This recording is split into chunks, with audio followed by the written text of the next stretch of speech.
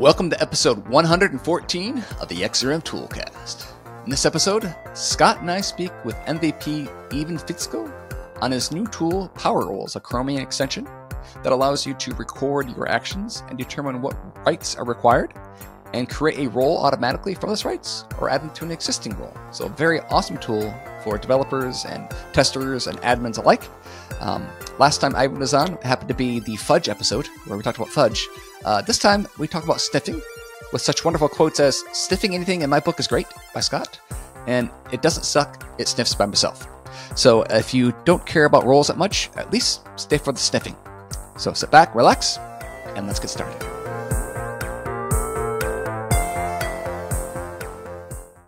Hello and welcome to another episode of the XrmToolCast. Me, your host, Daryl, always raising the bar, and Scott still green with envy of the 4th of July fireworks throw. Scott, how's it going?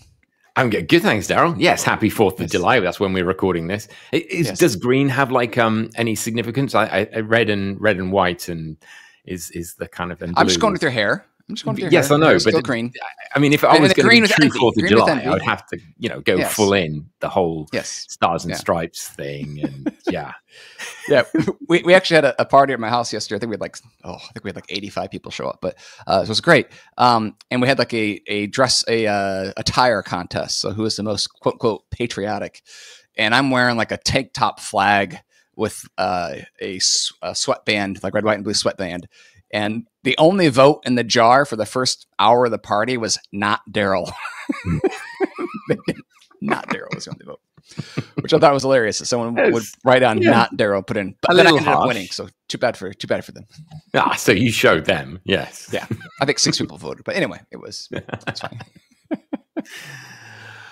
Well, yes. I mean, it's the Euros, obviously the football, and so I really should be having the whole England colors, but we'll go with the stars and stripes for today. I'll do that. Yeah, absolutely. Yeah, come on, England. Yeah. Sorry. I was actually watching a YouTube video of someone that was learning the American rules football and going through all the different positions and the different roles that people play and trying to figure out, how are they like related to like soccer, regular football roles or not. So, but roles, they're pretty important, aren't they?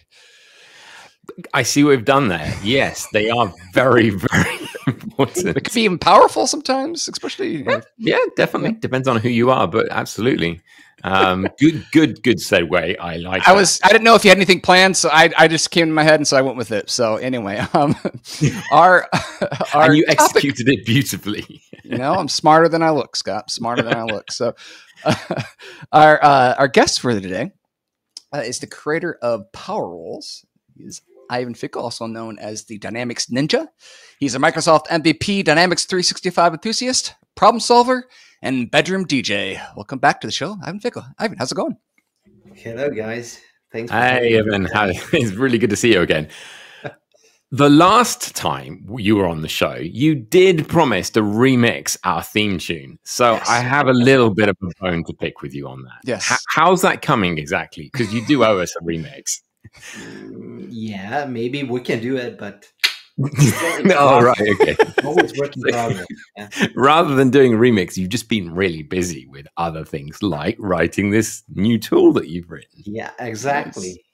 It was way before, but the process of going to store, it is kind of hard, and it goes back and forth until it's published. So yeah, it was made just before my holiday season, but yeah, it's published a few days ago just because of the certification process. Awesome. And how is have to ask, how is your injury? How is your arm? Is that all fully healed now? Yeah, fully healed. You can see the scar is there. That's a pretty good scar. Wow. Yeah, it is. But it's just fine. I was doing some crazy wakeboarding this holiday, so good. Yeah, it is tough, I think so. So it's not as good as new. You don't think, oh, maybe I should just hold back a bit in case I do something. You've got no problem about that. Yeah, but now I'm an Ironman, so I don't care. Are you doing an Ironman competition? No, No. I have Oh, but a you're still Iron Man. play. I'm Yeah, sorry. All right, I got excited about people that are crazy doing Ironman competitions. That's about crazy. maybe someday. So basically, what you're thinking now is because you've got iron in your arm, it makes you kind of invincible. That's your thought process there. At I'm gonna least like it. that hand. So yeah. Stronger than ever before. Yes. I can feel it. Yeah, no, definitely. You could be the Iron Man of the Power Platform world. Definitely, you just need one of those cool Yeah, like and little need to change the arc ninja reactors part in your, to Power Iron Man or something like that. Power Iron Man, yes. Dynamic Yeah. Iron Man. I don't know. Beats. Nah. Dynamics is No. dead. So. We're not going to go down the Figure it MCU kind of rabbit hole, are we? No. We could, because that could take for a very long time. And we would really, really get off topic from what we actually Yes. came on the podcast to talk to. As usual. Yes, totally. So let's actually go back on topic here. So we brought you on to talk about power roles. So I looked at what this was. I looked at your 2 screenshots you have up there. Oh, those look kind of interesting. Actually, no, it's 3 screenshots. I lied. 3 screenshots. I said, well, that looks like kind of a cool idea. So I haven't got a chance to play with it because it's so new. And I was hoping to save myself some time, and that way I can learn along with the rest of our listeners about kind of what this tool is and how it works. So go ahead, Ivan. Tell us what is power roles and why would someone care to use it? What does it do? I think that we first need a background story about this one. Okay, So awesome. because it's really interesting. The origin story we're talking here. Yeah. It's still on the MCU. We're still on the MCU theme, aren't we? Okay, Yeah. all right. I'm not going to leave it. I'm not going to. So I was attending a local user group, which is like dynamics focused, but most of the people come from the ERP world. Most of the sessions are always Business Central or F&O and stuff like that. But I'm curious. I want to learn some new things, and I attend those sessions. And because you're supporting the local stuff, so it's also nice to be there. And they were talking about Business Central release. I don't know, wave something. And one of the features was some kind of co-pilot for BC. And on off topic, they were talking about, do you know there is a permission set recorder there? I was like, permission set recorder. And they showed up. So they did a comparison, the co-pilot one and that permission recorder. And I was like, wow, they can record roles. And they did a quite small demo. I didn't understand a lot of stuff there, but I picked up an idea and I googled it up, tried the BC one, what it does at the end, and the idea was born. So how to incorporate that into our world? So model-driven apps definitely need that because it's pretty cool feature, and how to achieve that. Should I do some kind of solution that you import in Dynamics and do it that way, or maybe do something like we are familiar with, like level up our Copilot for Dynamics implementations, and that's when the idea was born. So I would create an Chromium extension that you will just spin up in your browser and do all the magic things. So basically, what you do, you open up the environment that you want to record actions. You start recording into the extension itself. And at the end, you start clicking inside your model driven app. And what it basically does, it records your actions. It sniffs the HTTP traffic in the background and extracts the data from the actions that are coming from the Dynamics API and extracts that to permissions needed for action CRUD operations that you're performing inside the app.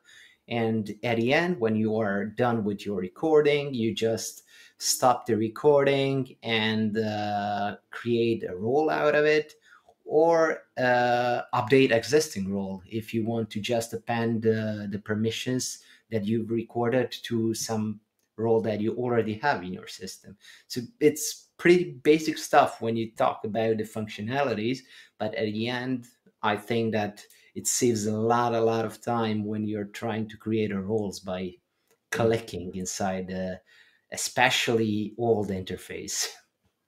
That is a really cool idea. I could see that being very helpful for someone that maybe someone that just created the dev parts of it. Okay, we do this.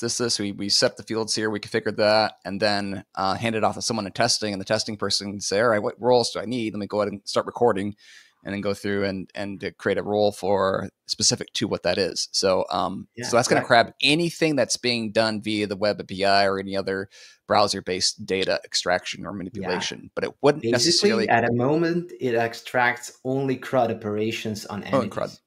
Okay. Yeah. All right. Because a lot of tinkering needs to be done if I dive deep into the plugins, custom APIs. I have something in mind how to work it out, but I think I'm still not even close to achieve that because it takes a lot of times. And I did some POCs with my colleagues and trying to do the full stuff, but it takes a really long time. So I need to figure it out how to move that to some background process. And so you can maybe record your actions and revalidate the roles in the background. So everything needed can be captured in the background rather than just straight from the APIs itself that is sniffing in the background. And I love it. I mean, you say it's very simple and basic, but I don't think there's anything basic about sniffing the HTTP traffic that comes from the browser. I mean, I love the word sniffing, so I just want to use the word sniffing a lot. Sniffing anything in my book is great. So especially from a browser, from a Chromium extension. So, but what is amazing is it really does reinforce that best practice of the least privileges, the idea of having the least privileges for the user. Because in the past, I've always had to say, right, okay, you start off with like a user role that has nothing, and then you see what happens, what goes wrong. You know, you go and try and do the things that you need to do as that user, and you come up against the fact that, oh, I can't see accounts, or I can't edit this account, or when I create a new record here, I can't go and create child records, or, you know, you keep coming up against the blockers that prevent you from doing the particular user process that you're trying to carry out. But it's incredibly time consuming because you've got to, each time you come up against that block, you've got to go back to the user role and adjust it, and then go and carry on from the beginning and keep doing it. And the temptation is always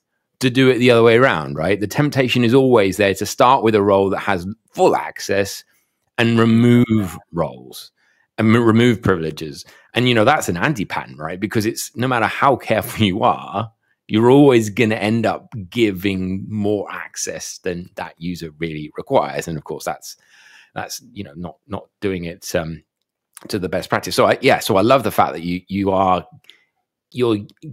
now giving the best of both worlds, because you can have a user that has all of the privileges, but you're then also recording the least privileges, which is cool in my mind.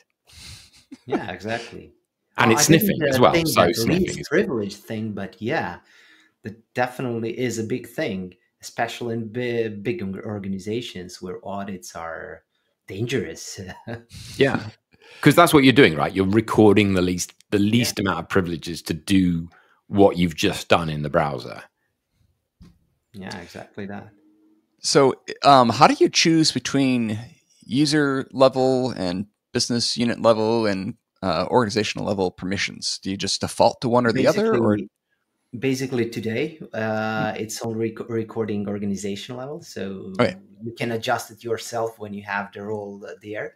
But I plan to add it to extension so you can play around with a role straight away there before saving it, because it will save you some time, because in the older interface, a lot of tweaking, clicking should be done to adjust the role, and you will have only the privileges you need on one screen, and you can easily change everything there and adjust your role.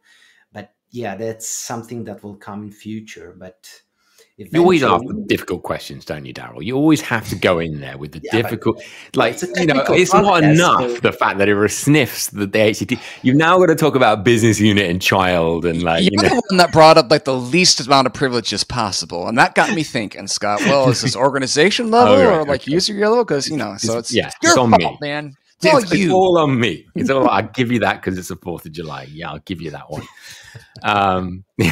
But so, I mean, wasn't there like an XRM Toolbox plugin that decoded security error messages? Yeah, it was. I'm not sure. I haven't used that for a long time. What was that? Mark or Matt build it? Yeah, we need to do some homework on that, Daryl. I think exception decompiler or something like that. Yeah, because I used to use that a lot when I was doing that kind of exercise to go through and then decode. You get an error message and then you find out, oh, it's because it's got like a cascade and you have operation. Recommended actions there.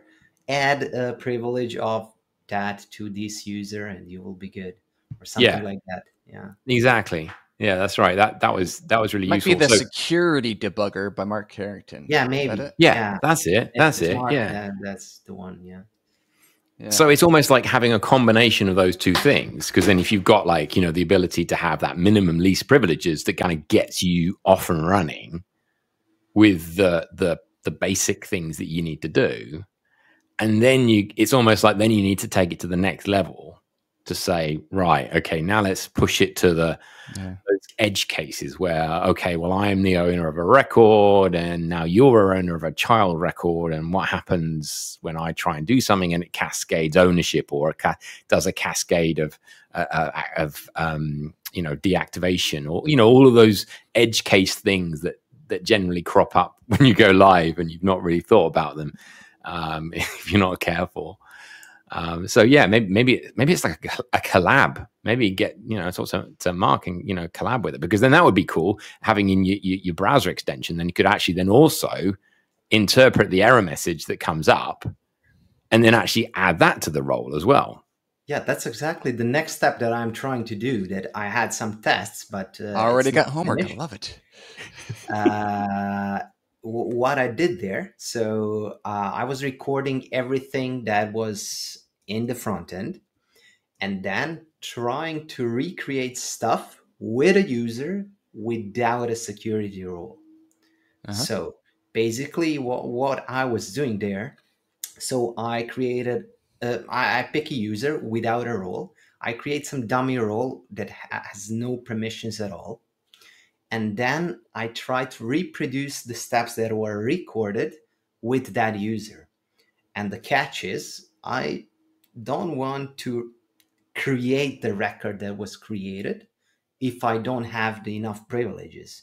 So that's why I use transaction. So I always had one request to the original one that is failing with some error.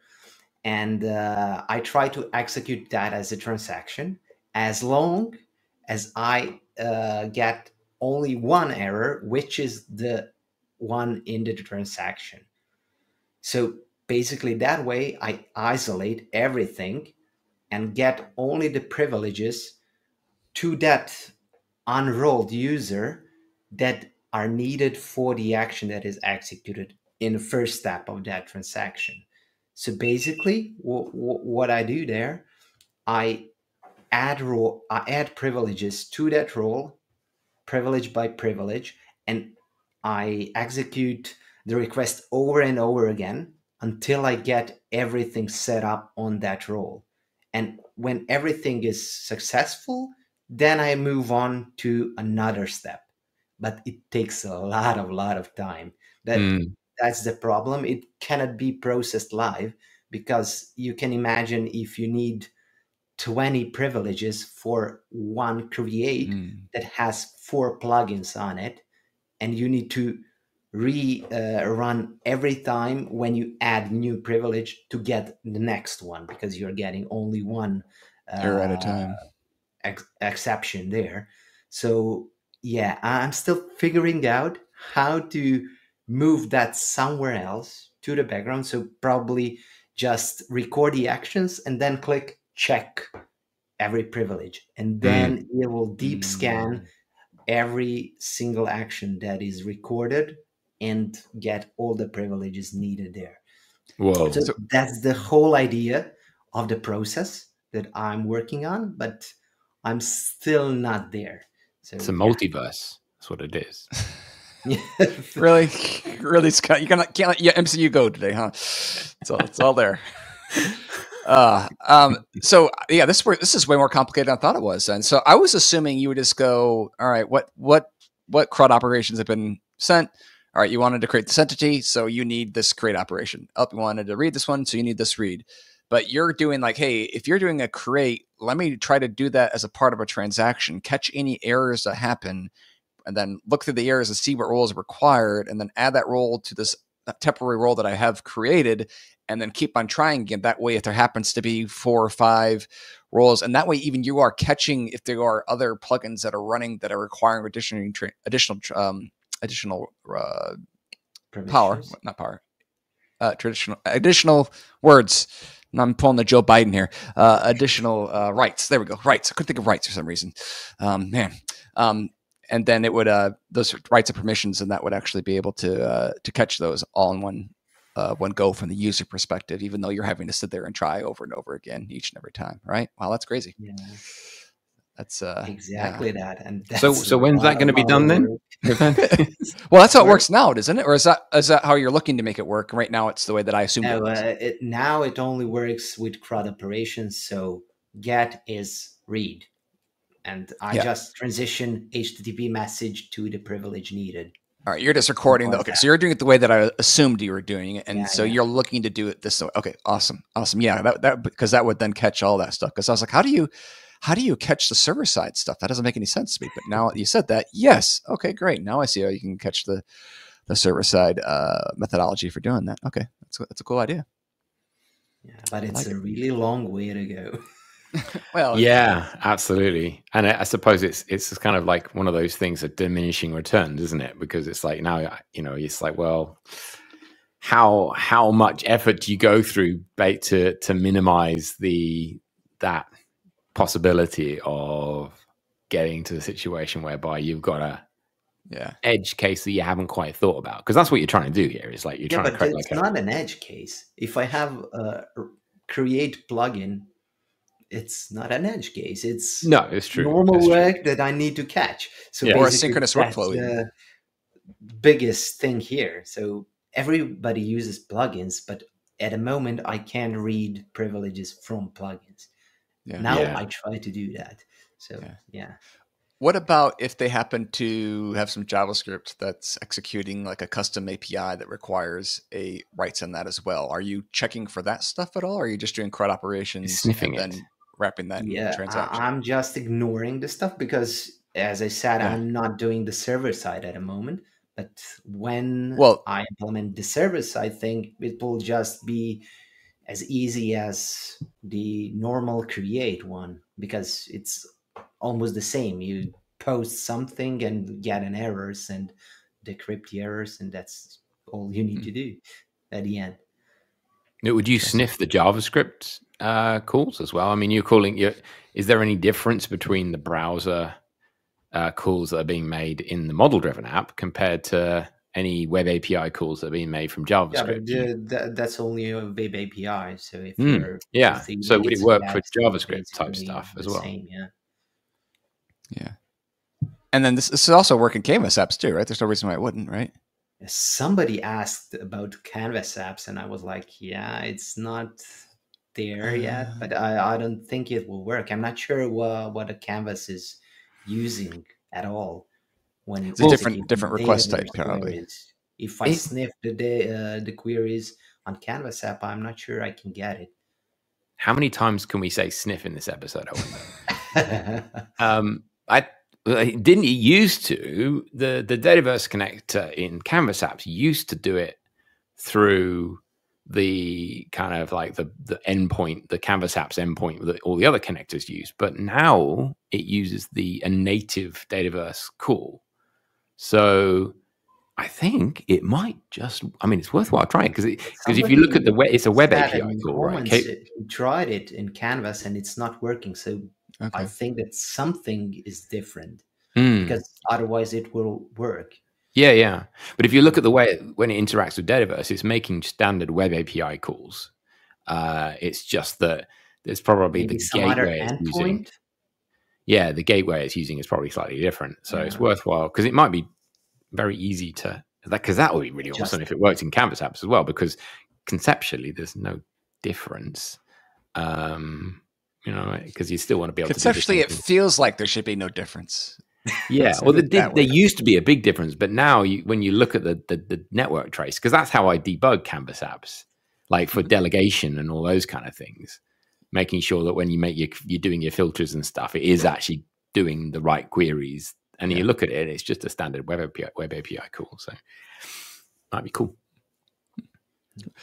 So I have to ask, Bad Blue Boys Zagreb? What is that? This is an Ivan shirt for those that aren't watching this visual here. Last time I was wearing Dinamo Zagreb shirt, and today that's an Ultras of Dinamo Zagreb. So basically a football Ultras firm of Dinamo Zagreb is called Bad Blue Boys. Bad Blue Boys. All right. I just think of the Cops theme. Did you get Cops in Croatia at all? Soccer here, Yeah. Or as I say, football. Yes. Just to be clear. Yes. Football. Exactly. Did they have like I mean, they need to be playing the Bad Boys song from Cops at the games there, I think. Do you know that song, Mr. DJ? Yeah. The Bad Boys, what you're going to do? Yeah. Yeah.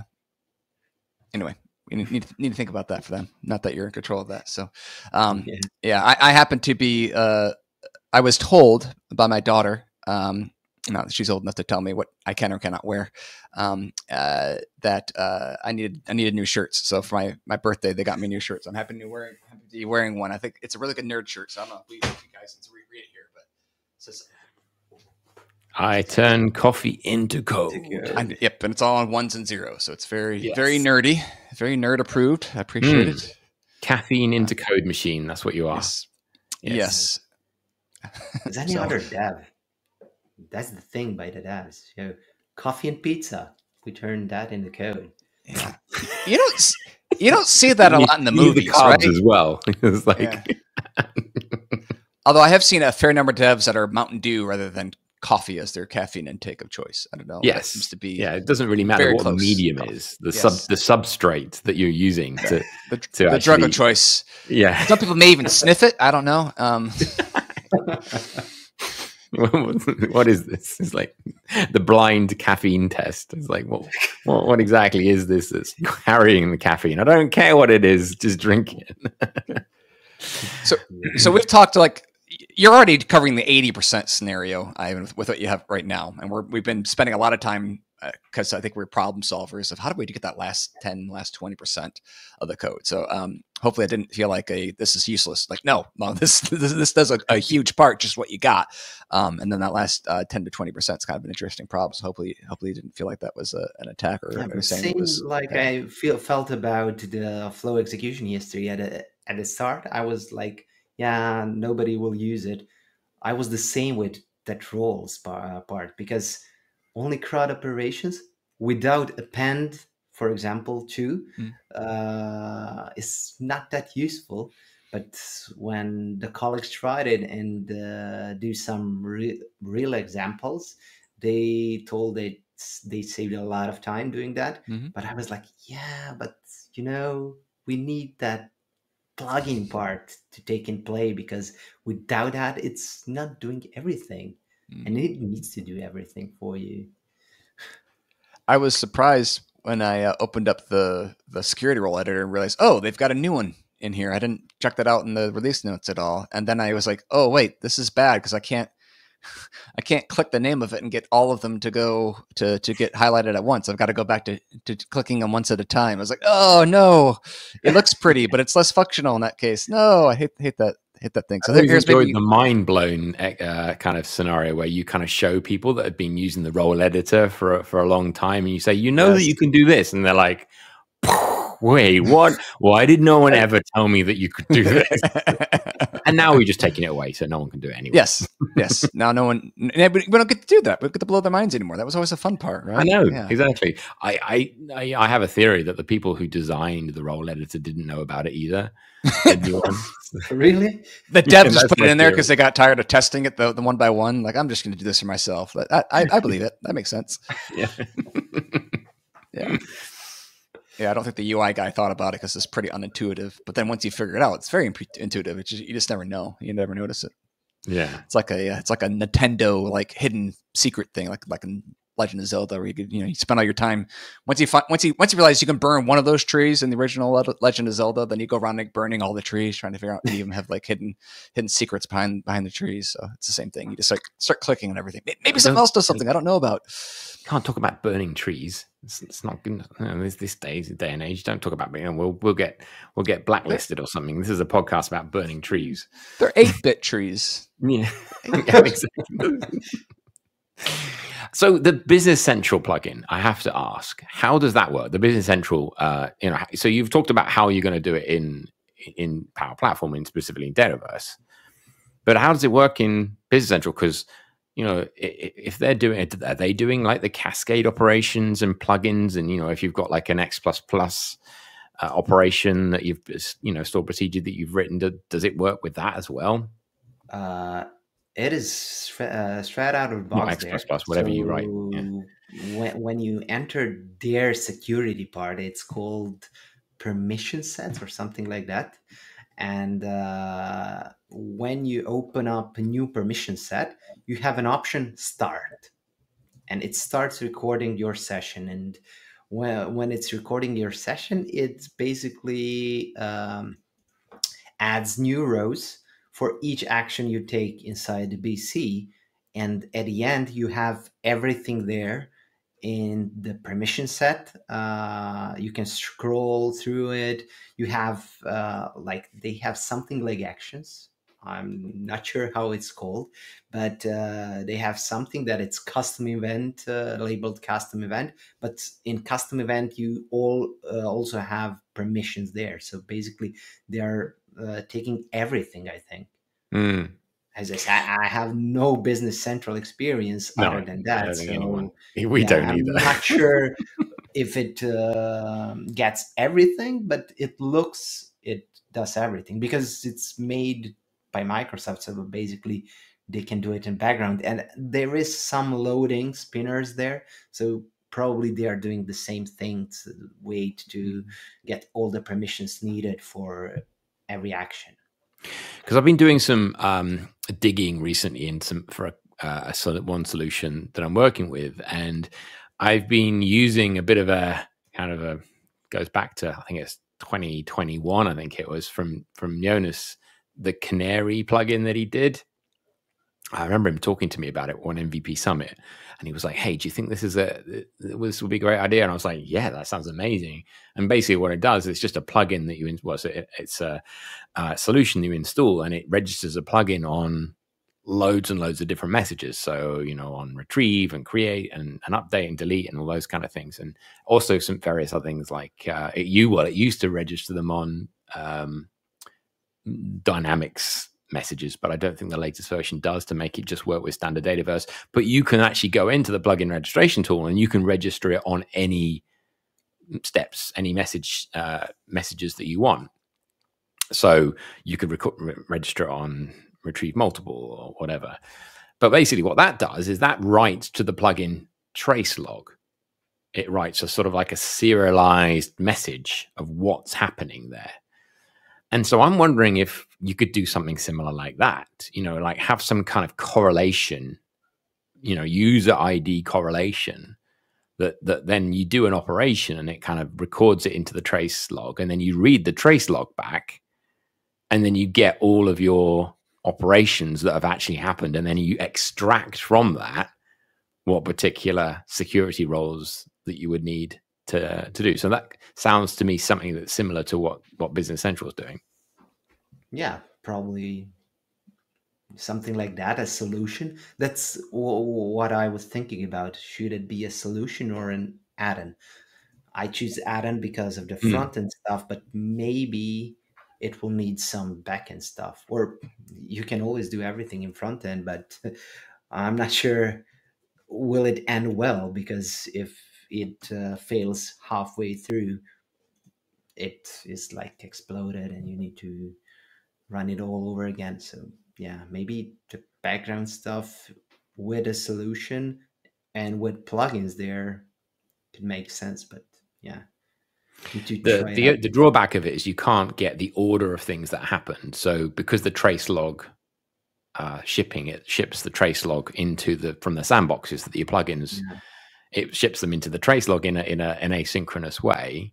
So for performance reasons, I guess, there's no sort of sequential correlation. So you don't necessarily know that one thing happened. Generally the timestamp is pretty accurate, but if it's happening really, really close to each other, you don't necessarily know which one happened before the other. But I find it very useful. I still use, so thank you, Jonas, if you're watching. I still find that solution really, really helpful in understanding what's happening in the back end. Have you seen his new updates to the plugin trace viewer, where now he looks and reads all the GUIDs, and then you have now links you can click on and open up the record directly in your environment, which is kind of a neat little feature. Yeah, I was using that yesterday, actually. It was very cool. You went through and used some of the things that some of the formatting I use in some of my plugin base classes. He included that as well. So that was really, really nice. He goes off and copies other people's, or not copies. He interacts with other people's methodologies and functions of formatting and uses it as well. So that was pretty cool. Yeah.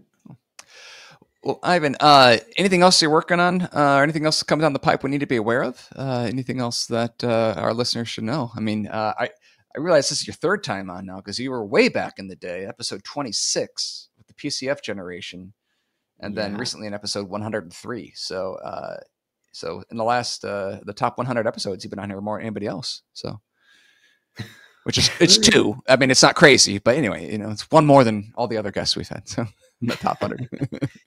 One by one. One by one. Yeah, I need to make something spectacular to make it two, maybe, but yeah. You're always making things spectacular. I mean, it's what you do. So, that's why. Yeah, at least I try to. Yes. Yeah. That's half the, if you ever try to make anything spectacular, you ever do. So you got to at least try. Nowadays, I had a big problem with my blog recently, because I was presented with an invoice from the Bluehost hosting, like 3 times more expensive than previous one, and I was like, I will not pay for that. So I need to do something with my blog. So I had a little project to refactor everything, move to the different technology. I was using WordPress, and I was like, I don't know WordPress. PHP is not my language. So I spent evening to get everything set up, and I changed my whole blog to Next.js and the new static page generation. So yeah, it's pretty cool now, and it doesn't cost anything because it's on a free plan now. So I saved a lot of bucks that way. My blog is from like the 1990s, I think, because it's an old Google whatever blogspot thing. It never cost me a penny, and it looks like it never cost me a penny. So, but it does contain all of the old Daryl information that I know. Like, I wasn't aware of this tool that like would read the error log and give you the rights you need, because I wrote a blog post back in the day that's like, this is how you read the error log. And so whenever I get the error log, I was like, oh yeah, I got a blog on that. I look back and look at, oh yeah, okay, so this is the rights that I need. So, yeah, interesting. So, so you have a free way to do it. If I ever decide to get off my blog and actually have a nicer looking blog, I'll have to. Yeah, I wouldn't do that. I was like waiting. Should I go with it? Last time I had to renew because they increased the price, but this time it was just ridiculous. So I made a radical move and just stitch them off and go from the scratch and create everything from the zero. I have markdown files for my blog posts, but other than that is from the scratch. So yeah. Cool. So which static website hosting are you using? Are you using Azure Static Sites or Git? At the moment, I'm using Vercel because of the image optimization, because it uses less bandwidth. Mm-hmm. But if I struggle with the bandwidth part, I would go with Azure Static one. So yeah. Neat. Cool. All right. Have to go and check it out, definitely. And we'll put a link in the show notes as well, so everyone can go and so your bandwidth utilization is obviously going to go through the roof. So because our thousands and thousands of listeners are all going to go and check it out at once, and you'll get this huge spike. And then it will go down as usual. So not a big deal. There's plenty of bandwidth. They're pretty generous with a plan. So all right.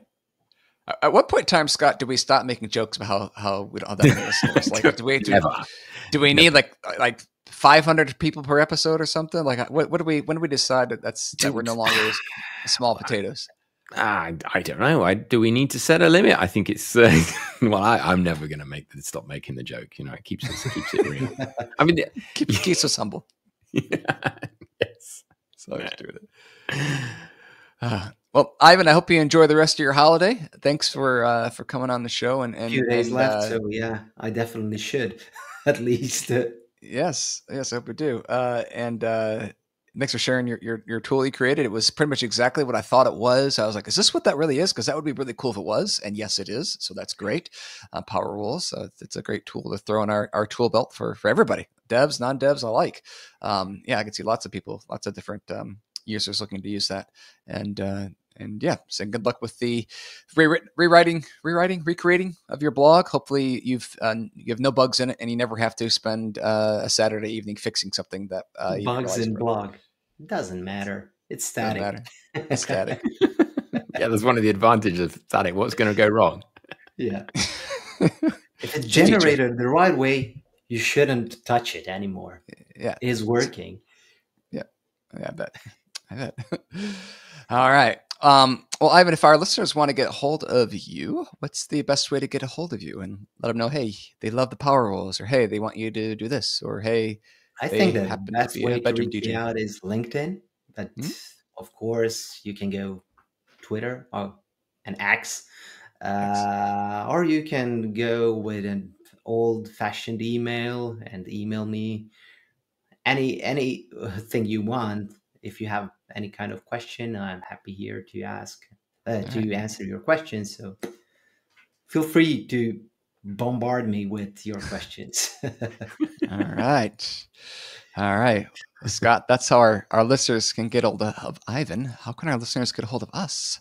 Well, if you want to bombard us with anything, not that we ever get bombarded by anything, but if you do, we would love to hear from you. You can get us hold us on old-fashioned email at cast@xrmtoolbox.com or socials at XrmToolCast. And go and check out Power Rolls. It looks like a fantastic tool, and I'm definitely going to be watching the space to see how it moves forwards with the multiverse, and I look forward to seeing how much it sniffs as well. And it's been great to talk to you again as well. That's gonna be Scott's new tagline in his next tool. It doesn't suck, it sniffs.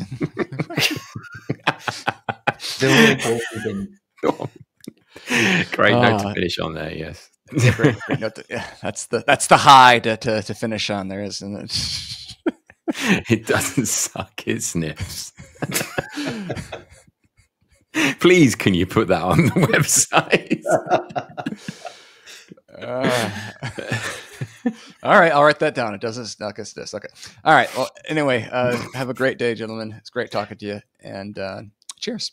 Yeah, you do, guys. See you soon. Cheers. Bye.